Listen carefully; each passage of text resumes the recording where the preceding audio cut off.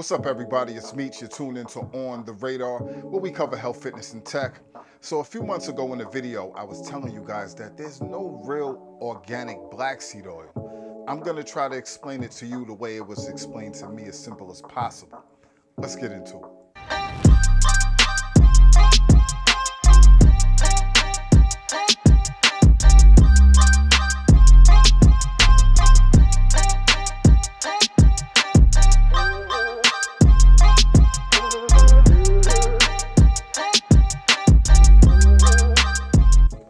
The Nigella sativa plant is where you get your seeds that are used to produce the black seed oil. Each flower only produces about 2 grams of seeds, so you need a huge amount of field space to grow enough plants in order to produce mass amounts of seeds. To grow organically, obviously we know that pesticides can't be used, but pesticides are used for the farmers to prevent the bugs and the animals from destroying the crops. And also, obviously, you have the weather conditions that come into play also. It destroys a lot of the crops. We know from our end the pesticides and why we don't want them and what it does to our health, but the fact is it's on a lot of stuff that we eat and we don't really think about it most of the time. A lot of us try to go for organic stuff, but even a lot of that organic stuff, sometimes we don't really know that it's really organic. Whole other story. The farmers, though, getting back to that, say that they only get 25 to 50% of seed harvest in a good season growing organic Nigella sativa plants. And there's always the possibility that they're going to get even lower than 50%. So they're not willing to take that risk, because if they lose money, it's just not worth it for them. If they get a low return on their harvest, then they have to charge more for the seeds to break even or make a profit. And most companies that are looking to buy these seeds, they're not trying to pay that. They're not going to want to pay more for less. It's just not good business. The farmers could grow organically in a greenhouse, but the greenhouses are small. They're not as big as the field. So they're going to get a small batch of seeds compared to if they was planting in the fields. Now, if you're only getting 2 grams of seeds per plant, then it wouldn't be profitable for them to plant the stuff in the greenhouse when they could plant stuff that's gonna grow more in abundance and be more profitable for the time and the space needed. So the farmers only make their income at harvest time. So obviously they're just trying to maximize their profits so they can survive. From our perspective, that we're like, well, that's not my problem, but the reality it is, because the farmers need to thrive financially in order to survive. You can't meet the demand of your consumers if you're losing your crops to nature, bugs, animals, all that stuff. So they use the pesticides to keep them away. Sucks, but it is what it is. So think about this though, an organic orange tree, for instance, will give you 200 pounds or around 200 pounds of oranges in just 5 square feet of space, compared to you would need like 1,000 square feet of space to get 200 pounds of seeds. So if you're a farmer, which one are you gonna go with? How did they get away with saying that it's organic? Well, most people who are buying the seeds don't really look deeply or understand the entire process. So they just go by what they're being told. Think about it on a business level, right? It's easier for a company to not care or properly investigate, because they're going to have to pay more and receive less quantity. If they were to dig deep and find out, find the real organic seeds, they're not going to find as much as they're looking for. So they're thinking about profit, and that's just what they're doing. Profit, profit, profit. It's just, it sucks for us, but it's the way of the world. It's the way of business. They pretty much ask for organic, and they don't question the backstory of these seeds. They just take it at face value that, this is what they asked for. I want organic. If it says organic, or if they're being told that it's organic, hey, give me it.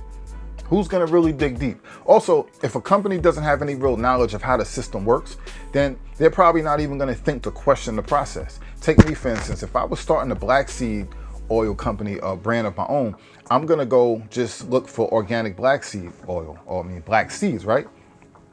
I'm not gonna know the whole process behind it. I'm just gonna say, all right, give me organic seeds. They give me the seeds. I'm on my way. Unless I'm dealing with the farmers. But even still, if you're not dealing, at the end of the day, if you don't know the whole process, which a lot of these companies don't. They're just ordering stuff. They don't know the whole growing process and all. They're not going to ask those questions, and they're not going to really care.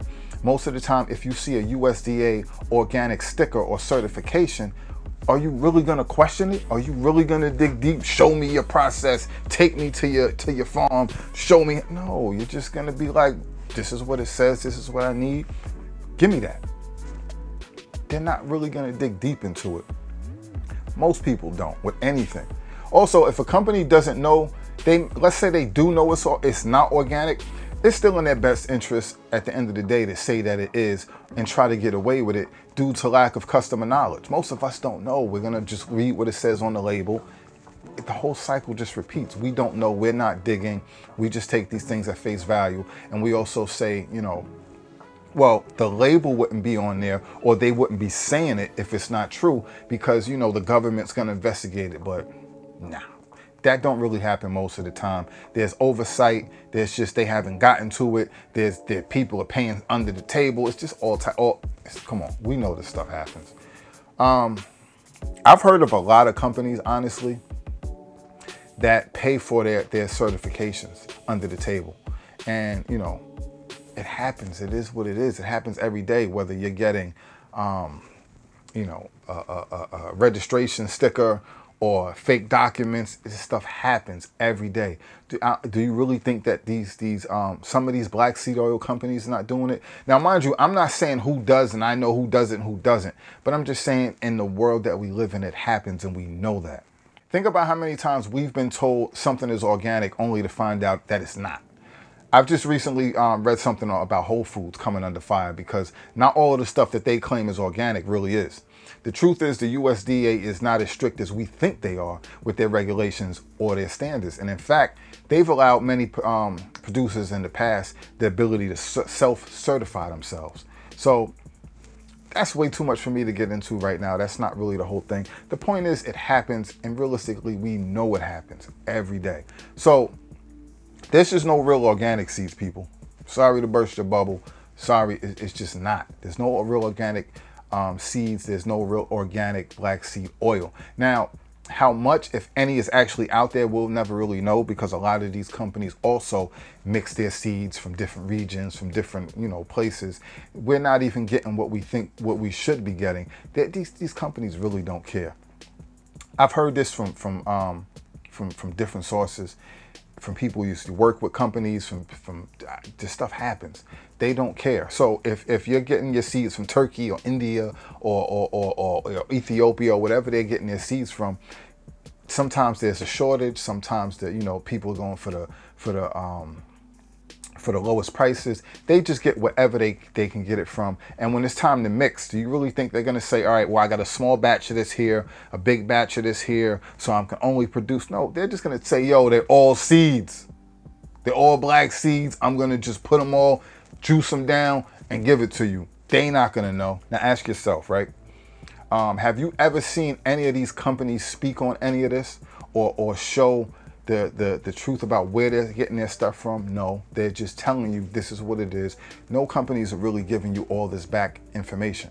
There's only one company that I've dealt with that has ever given me any of this information and insight. I'm not going to tell you who that company is. Some of you probably know, some of you don't. I'm not going to say it, because then people are just going to say, oh, well, you're just trying to sell me a product, and this is why, this. We'll talk about it. If you want to know, hit me up. We'll talk about it. But no other company is saying these things and has been putting this stuff out there. If you don't believe what I'm saying, reach out to your companies, to whatever brand that you use, and see what they say. See if they provide you with this information. See if they put it out there on their website. See if they put out, and not just saying that, yes, our stuff is what we say it is. See if they actually prove it. See if they actually even want to talk about it. So if they're not being transparent, then it's making you wonder. And if you have questions, you should go to them and ask and get that clarification. And if they're not willing to give you that clarification, realistically means that they're deceiving you. They're hiding something, and they don't want to talk about it. At the end of the day, there's no real organic black seed oil. So that's pretty much it. Let's further this conversation in the comment section. All relevant links will be in the description as far as what black seed oil I recommend and the video to why I recommend it. Till next time, stay focused, stay fit. Please hit that like button, show your support. Definitely hit that notification bell so you can be alerted the next time something else pops up on my radar. Salute.